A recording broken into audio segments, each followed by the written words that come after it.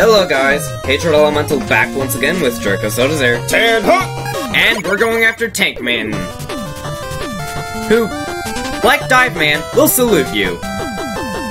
Respect. Respect the cannon, man. We have 5 lives, a good stage theme, and we're overall well prepared. These enemies, which aren't... Oh, those enemies back there, which... G-soldiers. Let me just show you again if I can. After a while, they will shoot you naturally, but if you shoot them in the body, their head will pop out, and their head is the only part that's weak. Mines that will explode if you get too close to them. And Met Tank! That's so adorable. It's basically a Mettaur with tank treads for feet.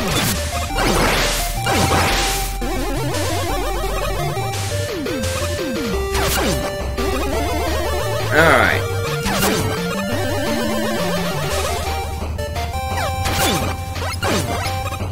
I want this bit of energy, even if it respawns that one Mettaur. But come on, it's a Mettaur. Yeah. A new kind of mine, which will pop up and explode into a barrage of shots. Basically, just walk under it and stay under it. That's all you need to do. Laughably, sometimes they'll even drop power-ups. If you get those enemies at just the right positioning on the screen, you can shoot them, and their head will pop up and their hitbox will appear, but they will not actually shoot you. And you probably saw those shield attackers there. They have spikes now. Speaking of spikes, spike drop incoming. And they also shoot from behind when they turn. Shield attacker S, I think. Yeah, that sounds about right. Ow. Tank the head and go spike dropping. Obligatory spike drop. A new kind of Sniper Joe, which is actually surprisingly threatening. Sniper Joe E? Or S, I can't tell. I don't know. Anyway. Tank! Tank Joe. I just find that funny. Tank! Kill it! Negatory! These... How are we supposed to get over there, you say? Boing! Boing! Conveyor belts on the ceiling that can throw you around and stuff! That's fun. However, they can also throw you back and just be an overall pain. Mega Tank! That shoots Mettaurs! And large shots that you have to slide under. And two Sniper Joes come from it after you defeat it. So, yay! Let's go. Yay. God, I'm so used to speedrunning this game that I don't have enough time to comment on stuff that's going on. That's why you have me. Right? Yeah. Had to be kind of quick about this to grab the ladder. Now this could be potentially problematic, and something stinks here. It's probably a dog. Probably. A dragon, a sorcerer, and 2 dogs living in the same environment. Yeah. I live in a cave that I dug out in the backyard. Well, I just stay there. If you take this conveyor belt, track it for...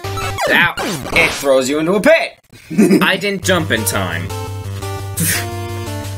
I lost a life going for a life, so now to get that life back, I've gotta go after the life that I died trying to get, and that's a good example of what they can do and how they can mess you up. And you said this game wasn't all that punishing. I never said that. Did I? Like, the game, don't get me wrong, is incredibly punishing. I'm just good at it. It's the Mega Man game that I'm best at. Because I played it so much. And still do. And you know, it actually feels like a Mega Man game. Boom! Mega Man does all his own stunts. I want that. Ow! I don't like that. I want that. Mega Man tanks all the hits. Not funny. Another strategy I learned. Ow. If I could actually go down the ladder, that would have been a good strategy, but since I can't, that just allowed a Mettaur to land on my head, which is the opposite of what Goomba-type enemies should do. Mettaurs aren't Goomba-type enemies. They're the straight. They're the Goomba of Mega Man. I guess that makes the gamers and zoomers the Goomba of Metroid? Totally.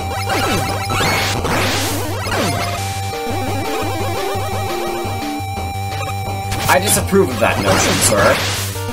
Oh well. You're free to have your own opinions. Ah! I did not want to slide there! The controller is trying to get you killed! No, that wasn't the controller. That was my fault. For once. So, obviously, you can sneak your shots through the Sniper Joe's shields in this game. Oh! Yay! Got it! Pretty good opportunity, never mind. Boss gate. Boss time at full health. Hello, Tank Man. I salute you.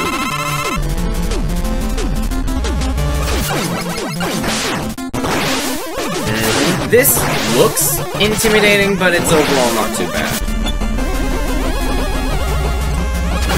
You just need to know what he's doing. Interesting how he can fake you out like that, though.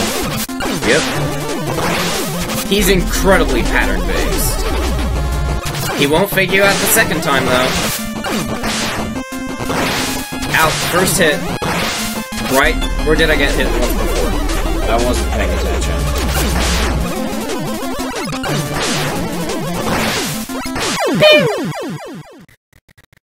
Tank Man is down.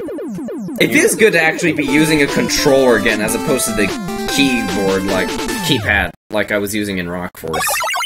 You were good, son. Real good. Maybe even the best. But from Tank Man, we get the ever-so-delicious tank arsenal. Pretty much exactly what he was using. And oh man, is it useful. Sometimes. How many bolts do I have, and what can I get? Stock up on lives. Get another one of you for good measure. Because it's always good to stock up on lives. Otto's favorite customer. And that brings us up to 8. We're close to 9. Story time. I ran a few more tests. I've never seen anything like this. It seems some kind of virus is completely rewriting the programs of those robots. So that's why they're so hostile. I've got to stop them. Be careful, Mega Man. The virus seems to be transmitted by simply being in contact with the infected robots. Teleport away. That's odd. He has defeated 4 of them so far, and still hasn't shown any sign of infection. Well, that's what plays when you defeat 4 of the 8 Robot Masters.